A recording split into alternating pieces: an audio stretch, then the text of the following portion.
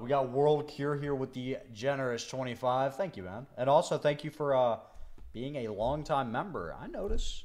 Thank you for being a severe beast. Yo, Nick, what did you get?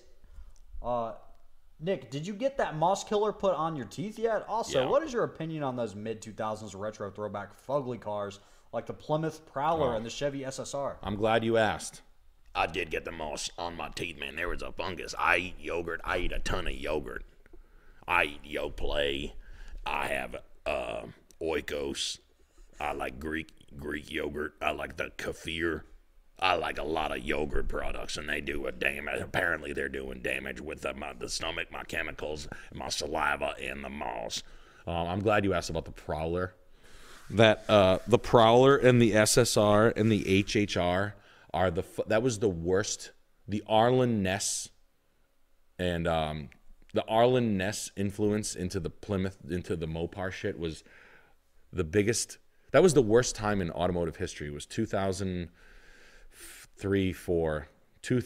There was some bad stuff in the domestic auto. Chrysler was like on a fucking coke binge and doing the goofiest shit. And Chevy was trying to keep up with them. Chevy's always like the hoe that's just trying to like do what everybody else is doing. They make a great product, but they do like the wild, stupid shit. You know, and they reinvent Hummer. They try shit. But the Prowler specifically is such a, like the HHR pickup is the wackest fucking thing I've ever seen. Like that's like me going like, boom, awesome sauce. Like that's what an HHR is. Boom, mic drop, awesome sauce.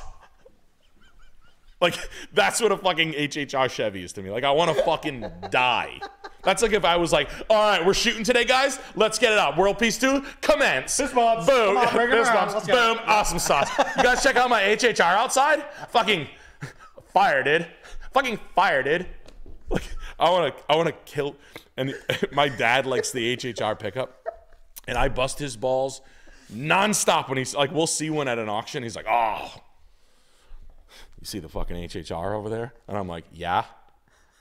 He's like, I'm gonna fucking buy it. I'm like, stop. Just fucking stop. And then it'll come across the block. We'll be at the auction, and it'll be like, I'm gonna buy 10,000 times. And so like, I can't even believe it's doing more than like $6,000, and it's at like 14, 15, 16, 18. And it's like my dad and like 6 other guys that are just like, hell yeah, come on, 20, 21, come on, 22. Like they're like wire-eyed on this fucking piece of shit. And I'm like, Dad, stop! And he's like, fine, I'm never gonna get one of these. You fucked me over, you piece of shit. And I'm like, his dad, I wouldn't even drive home, and I would Uber home from the auction from that fucking thing. It's like it's unbelievable. So it's like it's just for those of you who don't know what I'm talking about. Yeah, we need some visuals. Chevy HHR pickup. I think no, it's the SSR. This thing. Oh my god. Oh, it's the worst. So just so you got like this is the beginning of the end. Do you know like the mad, neat, organized like 65-year-old veteran, like Navy veteran black dude in the Corvette? That's like a trope that I saw a lot in the South. Yeah. They're either in a cherry red Corvette with their Navy hat on. Oh yeah. And they're at the red light and they're looking straight. They're not looking. They're just or they're in one of those every time. It's like an old guy thing. It's interesting. That is a terrible looking. It's a rough look. It's a rough aesthetic. It's a bad look, guys. Hey fellas, it's a bad look.